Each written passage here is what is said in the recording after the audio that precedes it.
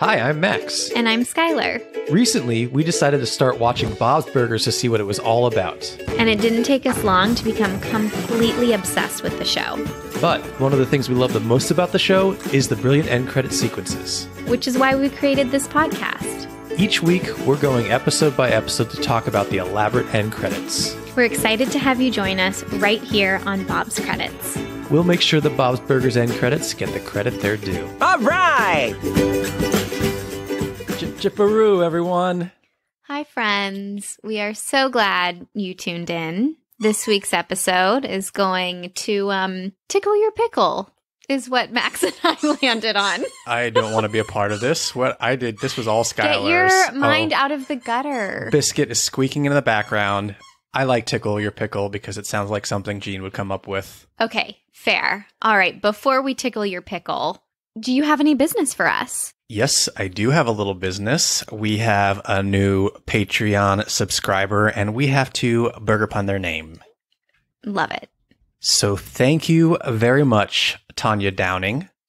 Tanya, moving forward, you will be known as the Wantanya Cowning Burger. Cow? Yeah, it's got some beef in it, believe it or not. It's a burger with like beef. beef wontons? Yeah. I don't know what it is, but I love it. Thank you, Tanya. Thank you, Tanya. We're so excited to have you joining us over there. We hope you're enjoying all of those fun bonuses and you are enjoying our Discord community. If you'd like to have your name burger punned right here on the show, just go to our Patreon, patreon.com/BobsCredits. All right. I'm feeling like I need some burger puns, Max. Okay, well, they're not burger puns this week. Okay. But there are puns. In this edition of Bob Pun or Max Pun, we are doing Store Next Door. Fun. Are you ready for your first pun, Skylar? I am ready. A small price to pay. Discount hair pieces. To pay. That's funny. Don't look at me like that. You always say that. I don't know how I'm looking at you. Bob's. Yes. Very good. Your next pun is tearing up my heart, pacemaker surgery. Max. Yes. That was a good one. Your next pun is let's talk about X, baby. Divorce canceling. That's funny. Why are you looking at me like that? I don't know what you're talking about. Just looking at you. Bob's. Yes. Oh, is she going to go 444? 4444444? Your final pun is I know what you did last summer. Camp yearbooks. Max? Yes, she did it. When was the last time? Yes, there's bing, bing, bing, bing. I'm just ready. Kevin McAllister? Yeah. When he runs up to the camera, he's like, right before he jumps on the bed with the popcorn. That's me. I'm just running around celebrating. Breaking the fourth wall there, buddy. Loved it. Love it, but love it. What's going on there? That's for another podcast. All right, Max, are you ready for Skylar's Sides, the fun facts before the fun facts? Dish it, girl. Boy, do I have a fantastic side for you today. Okay, I'm excited. I'm excited. That was good. Thank you. That was just really good. Thank you. BuzzFeed News did a fantastic interview with the cast and crew in 2022. And there were a lot of really fun, interesting tidbits, but this was my absolute favorite. The cast was asked what their favorite song was, and it was a little bit from the show or just from in the general? show. From the show, it was. I'd be interested in both answers, to be honest. Oh, I just want to know everything about them. Oh, what's your favorite food? Lefty or righty? Okay, so it was a little bit of a debate between Electric Love and Pass the Cranberry Sauce. Now, that's not the fun fact, though. The fun fact is that John Roberts improvised the whole Pass the Cranberry Sauce Thanksgiving song. Oh, I love it. Yeah. One of the most iconic songs in this TV show. was improvised by none other than the iconic John Roberts. He's a pro. He's a pro, and he knows Linda's heart. He sure does. It's so weird and offbeat in just the perfect way. It's a great song. Thank you for that beautiful improvisation, John Roberts. You have made it into our hearts, but mostly you're in our brains constantly, because that song pops up every now and then, just in my brain for no reason. Oh, yeah. Kill the turkey. Mm-hmm. All right, should we hop into this episode? We definitely should. Before we continue, we just wanted to take a quick moment to thank our official podcast sponsor, Carrie Neal. She is this month's podcast sponsor, and it is because of her that these next few episodes are being made. Thank you for helping us, Carrie. We appreciate it, Carrie. It means the world to us. Carrie signed up for our Basically Bob Belcher tier. Carrie, your exclusive mug is on the way, and you know all the good other goodies you got coming to you, but we appreciate you supporting the show so much. This helps us keep going. And if you too want to become an official sponsor of the podcast, just head over to our Patreon and check out our different tiers. Patreon.com/BobsCredits. Skylar, can we have the title and synopsis for Season 7, Episode 21, the season finale of Season 7? You sure can. I'm confused about the finale part, but you're going to get into that in a second. Yeah, there's a little asterisk. There is. But let's dive into this. The title is Paraders of the Lost Float. Da da da da da da da. There he goes. Da da da da. Teddy convinces Bob to join the Bog to Beach parade in order to promote the restaurant and win a little easy cash. Of course, Jimmy Pesto gets in the way of winning the cash prize when he too decides to enter. Will Bob let it go, or will he ruin the beautiful day by trying to secure a win? This episode came out on May 21st, 2017. It was written by Stephen Davis. For the first time, Stephen Davis writing solo without Kelvin Yu. Whoa! Yeah, and directed by Bernard Derriman. I hope Kelvin was just like, I'm going to go to the beach. I'm going to go to the Caribbean and... Yeah, he's like, you got this, yeah. Steven. I'm going to do my thing. Keep the two of them in mind for next week's episode. Just okay. a little teaser there. But let's talk about this season finale, quote-unquote, asterisk situation. Please explain. So this is technically the season finale, but the episode we're doing next week, Into the Mild, was kind of like tagged on the end of the season. It was kind of like in between Season 7 and Season 8, and is concluded in Season 7, but was not technically the finale. They put, like, it had something to do with, like, they needed a Bob's Burgers episode to lead into another show Fox was promoting, and they needed, like, a solid show to kind of, like, lead into it, I think. Wow. Yeah. That's fascinating. So this was meant as the season finale, even though we've got one more in Season 7. I think that's really important to know, because when you sit down on your couch on Hulu or Disney Plus or wherever you're watching it, you open it up and it does not look like the season finale. But as we both know, Bob's season finales are very particular episodes. They end on a specific note. So I think it's important to view this as a finale. And I know some of our favorite end credits come from season finales. So I got confused. Thank you for clearing that up, because we're going to look at this differently now. Yeah, and you can tell by these two episodes back to back that this one is more like what they like in a finale, where the family's all together, and next week's episode separates them a little bit. Right, and remind us of some other season finales. Glued, Where's My Bob? That was the water balloon fight at Mr. Fischoeder's house. Yes, the Wonder Wharf one where they were taken hostage, where Mr. Fischoeder and Bob were taken hostage. That one, yeah. Yeah. They're a little more epic. They absolutely are. And they really, like you said, the family is going to be together, like, in a big way. The family or the town. Yeah, lots of characters are typically in the finale. Yes. And I just want to remind you that I think the end credits to Glued, Where's My Bob made me cry. So... Oh, yeah. Isn't that where the whole town is there? The whole town comes in, and Bob's holding Louise. It's so cute when they're singing together. Yeah. Yeah, that's a good one. I'm just saying, season 7. You got some big shoes to fill. Yeah, you got to try and live up to that. But we'll get to those end credits. Let's talk about this episode. Let's talk about this title real quick.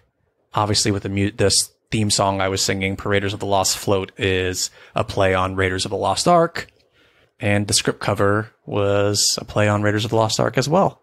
Tell me how you feel about this episode overall. Tell me what you liked about it. You know, what we do on this podcast. What we do. Yeah. I liked this episode a lot. Not my favorite season finale, probably because Glued Where's My Bob is like amazing, and but you've heard us talk about that episode. I love the lesson Bob learns. He finally has to like let go of this like winning energy, and by letting go and embracing this beautiful, quirky parade, everybody comes up on the parade float and starts dancing with him, and he wins through being more authentic to himself. So great lesson. I adore the family in the pickle costumes. I do too, and I think it's pretty iconic memory is that image of all of them in the pickle costumes with Gene in his beef squatch costume. Which, by the way, when did he get his beef squatch mask back? Because if you remember in Beef Squatch, he gave it back to Peter Pescadero, I think is who he taught to like pop and lock for the mask, but he gave it back to him. So I'm curious, just when did he get it back? He doesn't mention it in this episode. He doesn't mention in this episode, but I could see that happening off screen. Him being like, Peter. Yeah, teaching him one of his new hobbies that he's picked up. Yeah. I don't know that Peter Pescadero has the most forceful. He couldn't stand up to Gene. Like, I'm not giving you the mask by principle. I'm not giving you the mask. I digress, but this episode, anytime we get to see Bob dancing around his underwear is a good time. Oh, I forgot he took his clothes off, which he didn't need to at all, but it lit up my heart. I was like, yeah, you do you, Bob. Get those tighty whities out. This is also just in one story, right? There's just a story.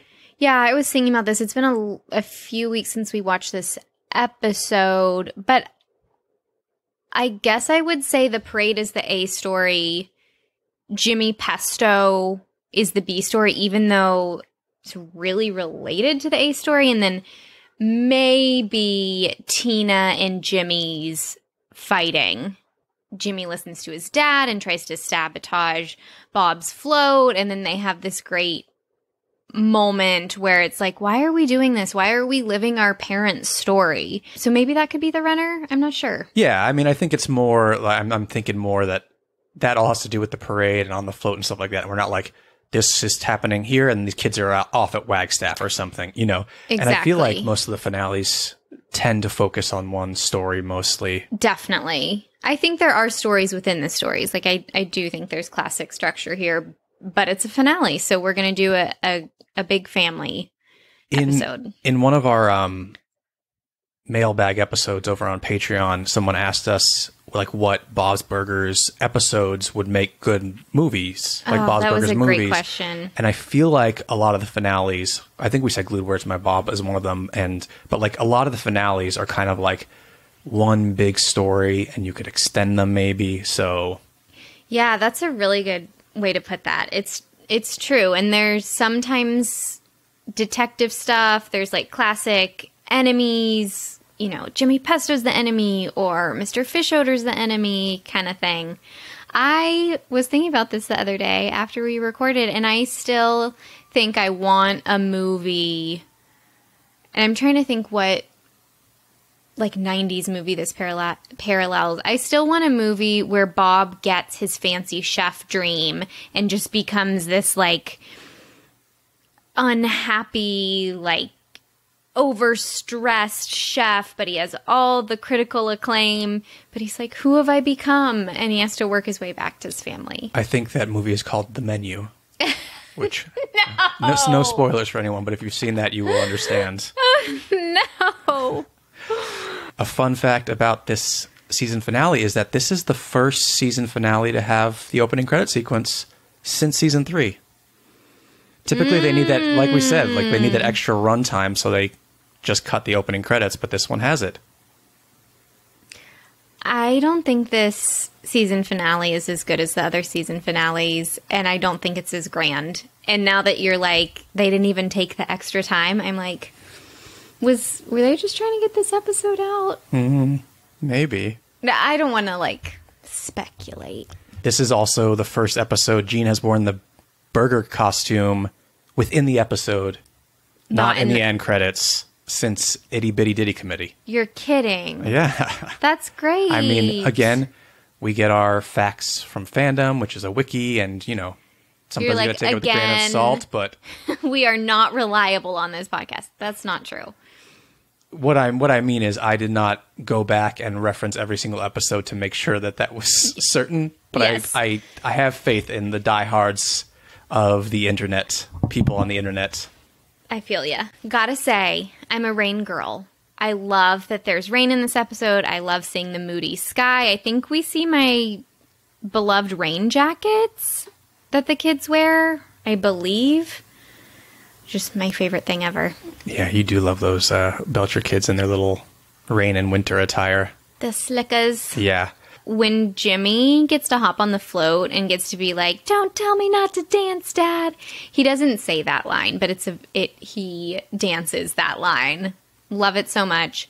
Gretchen's outfit is amazing. I'm not a huge Gretchen fan like some people are, but this is a perfect episode for her. Yeah, she would 100% be excited about this kind of parade, which, by the way, Bog to Beach, I'm pretty sure, you know, we've talked about how Lauren Bouchard's was in San Francisco, and that's kind of where, like, the Bob's buildings are inspired by, and, you know, and the restaurant and stuff.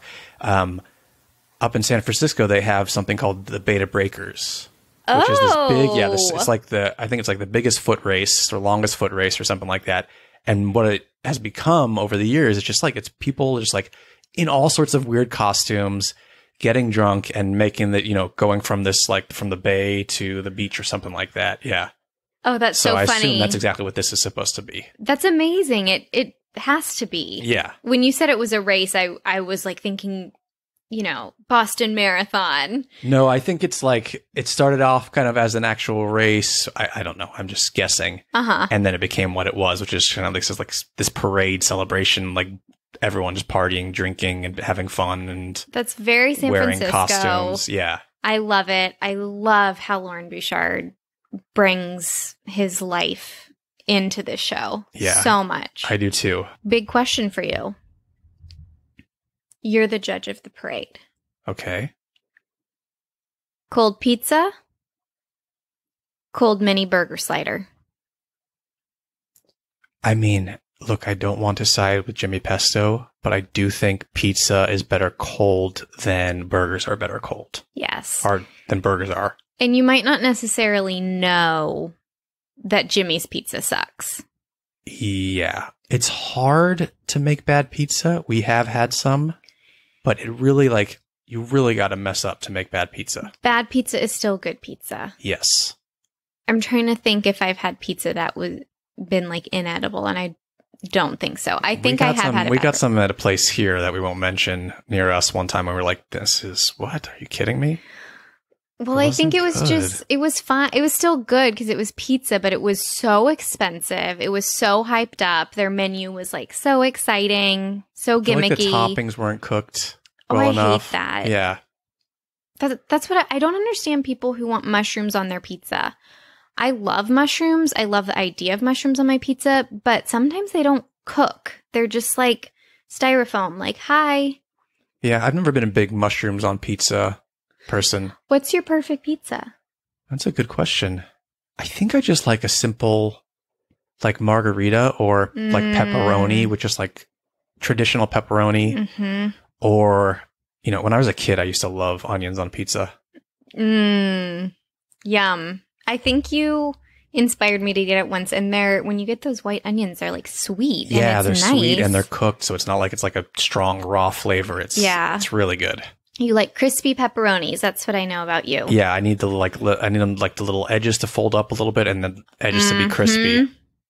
I used to just eat pepperoni from the packet when I was a kid. Pepperoni's so good. It's so good. Wow. What? Okay. Sorry, Bob. This is important information. Oh, yeah, but sorry, Bob. I'm sorry, Bob. We weren't talking about Jimmy Pesto's pizza there. I just want you to know. And it was Bob's idea in the first place to bring bribery snacks. So Bob gets all the credit. That being said, I would still eat those delicious cold sliders. I think we would taste the pizza and be like, no. And then we'd go get all the sliders. Eat a slider in one hand. I would take, if that's my one chance to try one of Bob's burgers, I'll do it. I would like stuff them in my bra, stuff them in my pockets. I would love to try Bob's Burgers. A bra full of sliders. Bring it home. I feel like Linda's had to do this at some point, or Gene has taken one of Linda's. Like, it feels familiar to me. Gene stealing one of Linda's bras so that he could pack a bunch of sliders in there. I love it already. There's an episode for you. A burger bra. Yeah. Should we get in these end credits?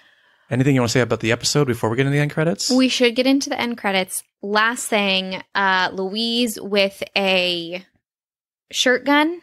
Oh, yes. The shirt guns are amazing. Fantastic. Yes. So funny. I love whenever they're shooting people with them, and it's always like, just like an oof. You know, like it's like forceful enough to make you kind of like, oh. Yeah. But not it wouldn't anything be that fun. would hurt you. Right. Yeah. So good. Man, have you ever shot a t-shirt gun? I would love to shoot a t-shirt gun. I absolutely have not. They seem so fun. Yeah. My neighbor had a potato gun when I was growing up. I think I had one of those at some point. You had a potato gun and you've never told me? Yeah, I every kid gets those at some point. Do they, Max? I guess not. My neighbor built theirs. I had a marshmallow gun too. That was fun. What? Yes. Wait, that has to be a Louise plot where she has a marshmallow gun and she's just shooting her hot chocolate. Oh my God. Gene would just be jumping around, catching those things in midair. Murder. Okay, well now I'm getting hungry for all sorts of things. So should we get into these end credits? Let's do it. Okay. The final moment is everyone is dancing. Bob finds out that they won 5th place, which they're very excited about. And Jimmy Pesto and Trev are kind of like commenting on what's going on. Okay. And then we'll get into these end credits. The pickle costumes are now soaked. That was a great line when she's like, I think it's Tina who's like, these costumes are like sponges. She's like, I made them from sponges. Yeah. What? We were robbed. I don't know, man. That was amazing. They came across the line and people started dancing. It felt bigger than all of this. How would you just shut up? All right. Mwah. So I wonder what it's going to cost to fix this float up, huh? Bob, not going to be cheap. Don't ruin the teddy. Hot pants, rain dance. Get out there and take a chance. I love that Gene is the one to say, like, don't ruin this Teddy. Yes. I love it too. Teddy's great in this episode. Teddy's really good in this episode.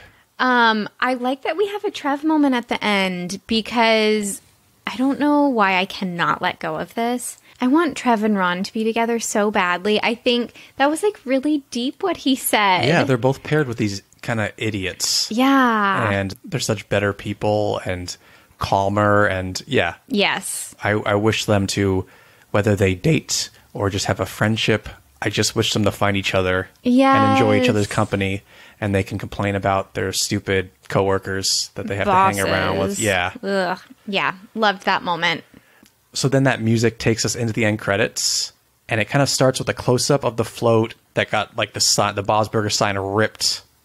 Thanks to Jimmy Pesto. Before we get into the end credits, will you remind us where this song comes from? You remind us, because I can't remember. Okay, so Gene, of course, has the best line. Linda really wants to play this disco music on the float. This is like her brilliant idea. And she's like, it's the most amazing disco song about rain. And Gene is like, hello, it's raining men. And she's like, okay, fine, number 2. Oh, yeah. Yeah. It's such a good line. Yeah, so we get this Hot Pants Rain Dance song playing. I'm already dancing. These end credits, it's going to be a series of just all these people who are at the parade dancing on a white background. They're in color to this song. We start off with Bob and Linda It's a full body shot of Bob and Linda. Bob is in his underwear, and Linda is in her pickle costume. This image? Yeah.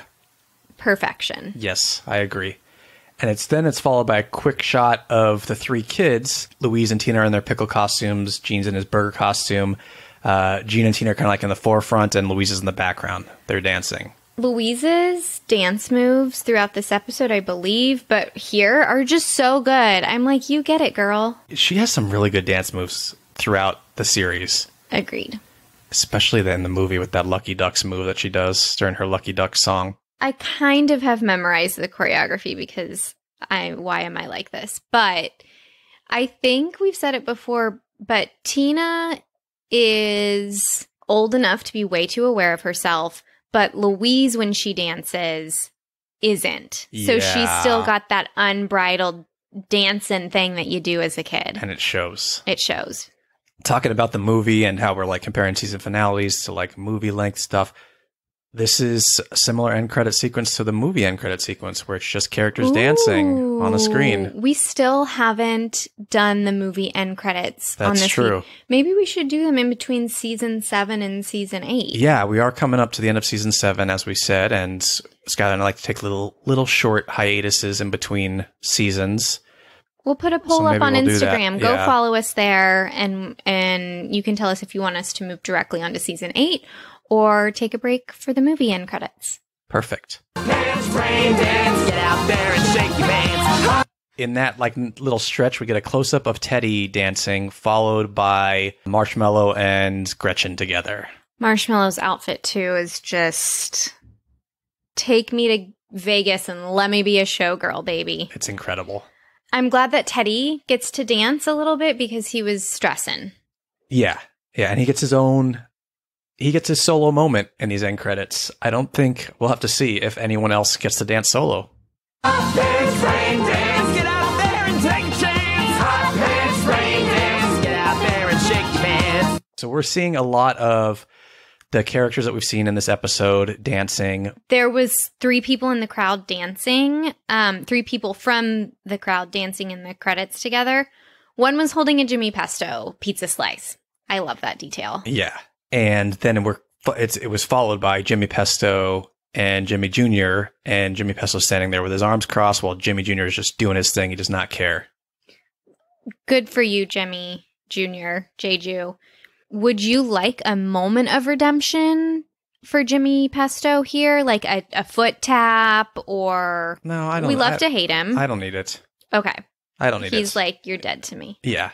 Then we get more of the people who were in the crowd, followed by a close-up of Speedo Guy.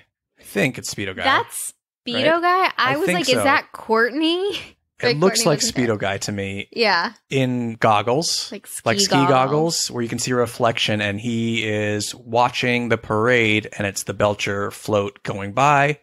It is. Look at those little pickles up there. Yeah, and Bob in his underwear, and they're dancing.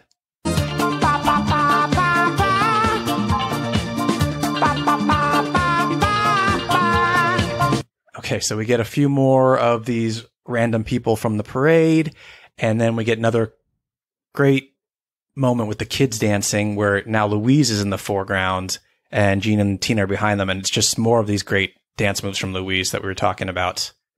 Followed by the guy who was walking all those dogs. And all tangled up. Got in front of the floats, and still having issues with all those dogs in the end credits. It was his first day. Yeah. It's still his first day, clearly.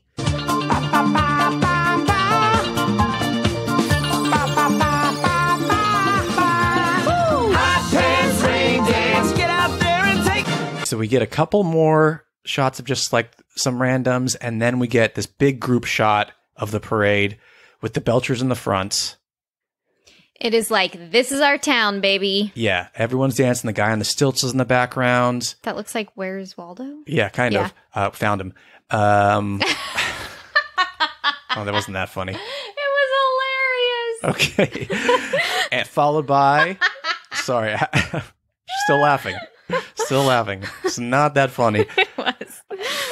What is the last thing we see before the end credits? We see Sorry, I got coffee dizzy after laughing so hard.